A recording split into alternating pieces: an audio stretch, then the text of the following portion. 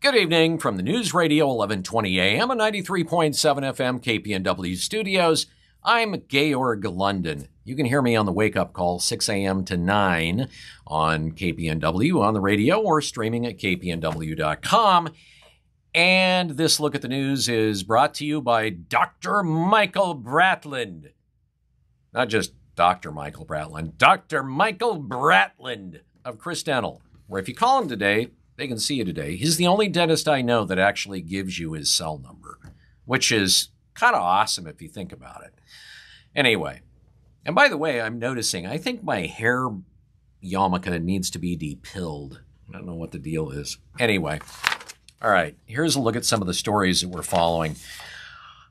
Well, the U.S. national debt has now surpassed $34 million for the first time. That, according to newly released data from the Treasury Department. The total public debt outstanding reached $34.001 trillion last Friday, just 3 months after first crossing the $33 trillion mark. That's a lot of debt, really fast.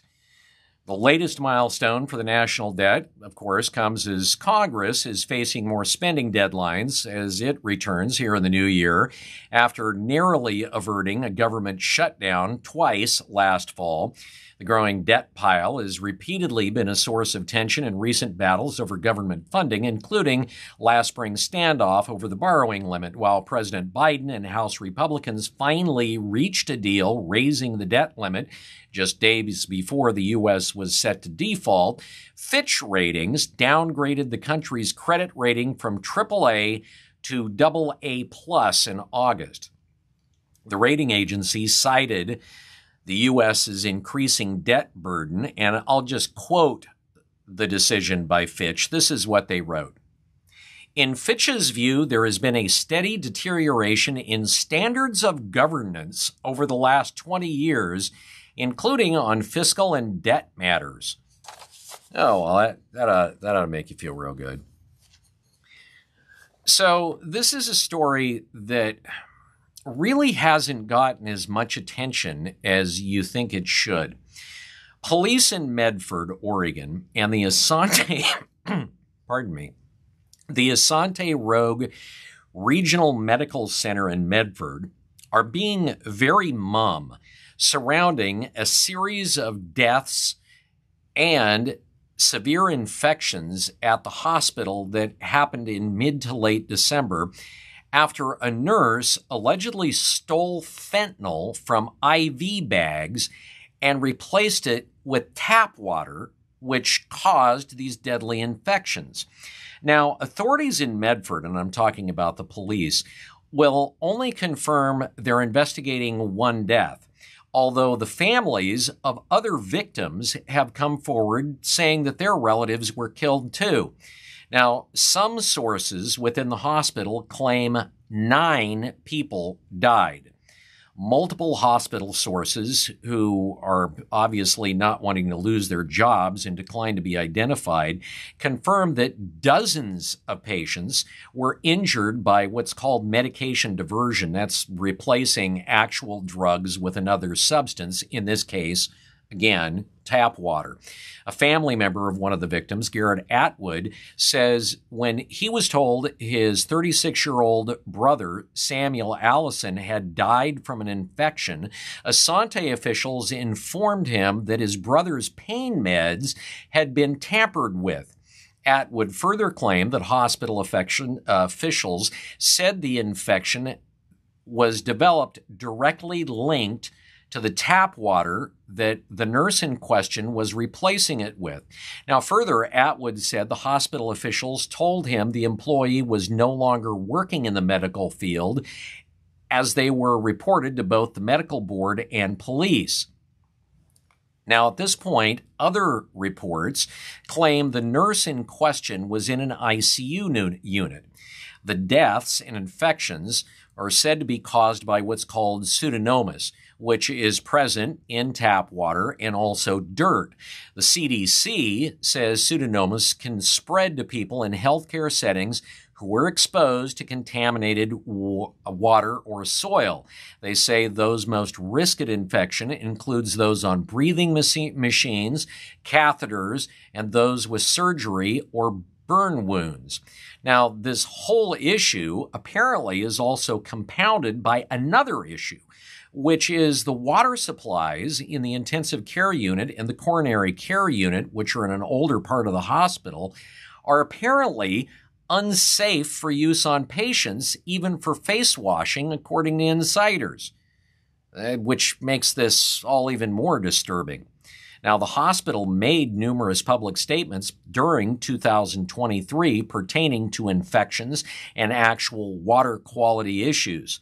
At this point, though, in regards to the deaths and the multiple infections, no one is saying anything, and it's not known if or when anyone will.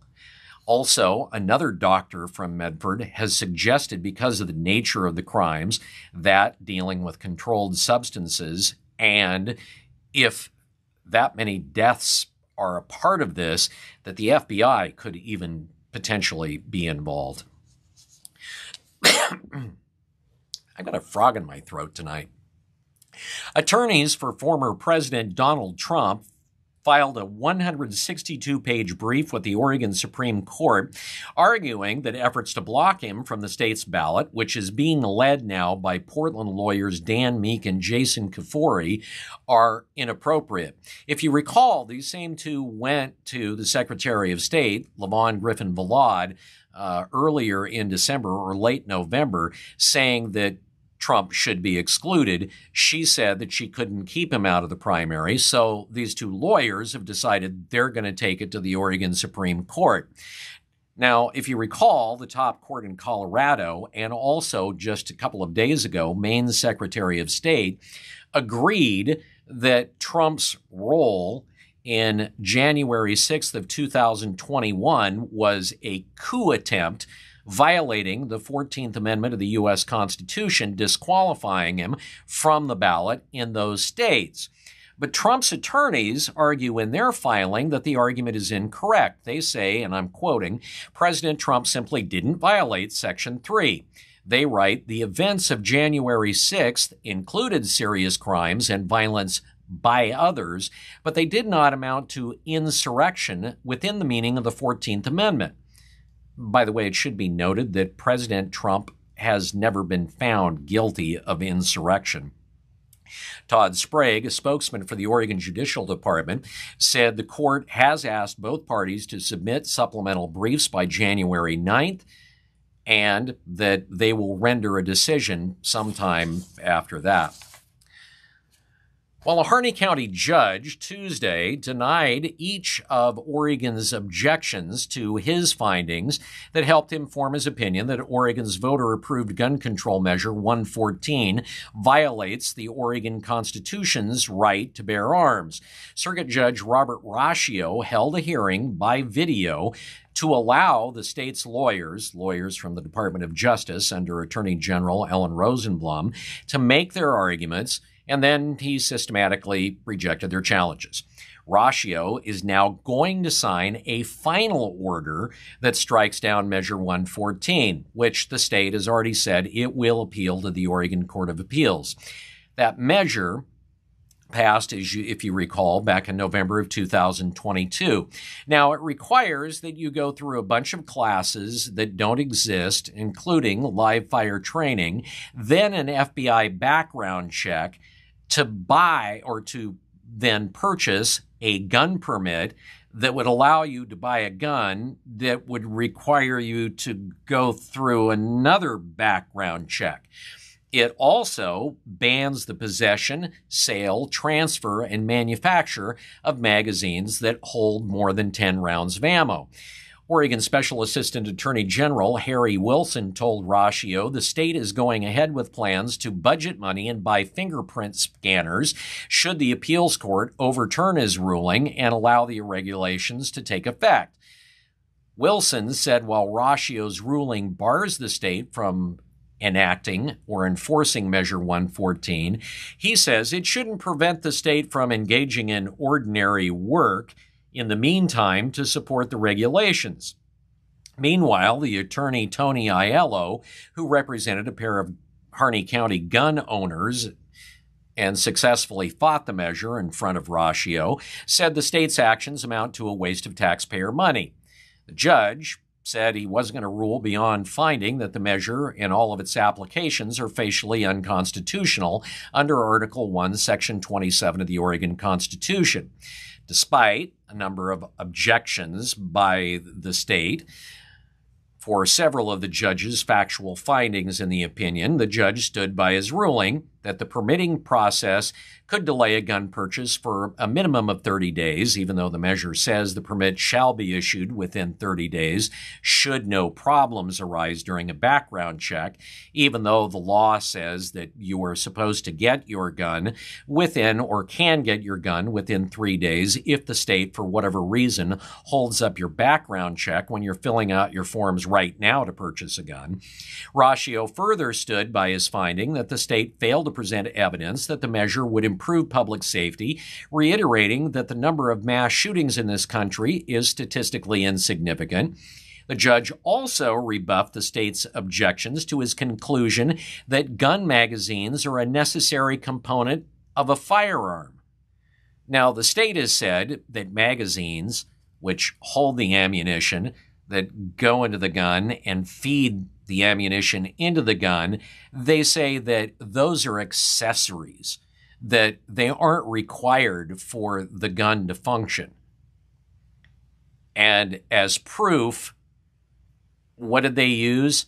Muskets. So the judge said, no, I'm not buying that. He also rebuffed the state's objections that the media sensationalizes mass shootings. Oh, the media doesn't do that.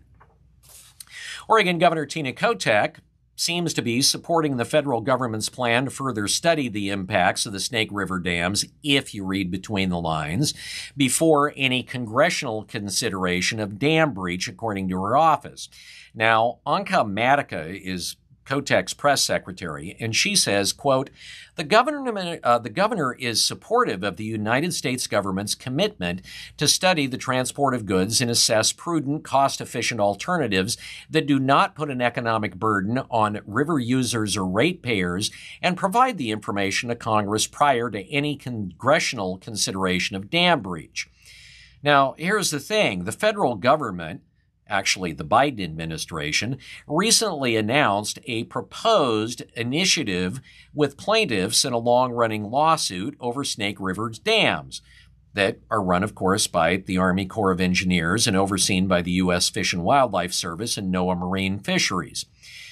Besides that, several tribes were a part of this, and other plaintiffs who are essentially a who's who of radical environmentalist groups like Sierra Club, Idaho Rivers United, the Columbia River Keepers, the National Wildlife Federation, the Idaho Conservation League, and the list goes on and on and on. The agreement was already made, and now the idea is Congress is supposed to fall in line. Now, the governor's press secretary also said the state of Oregon agrees that action is needed within just a few fish generations.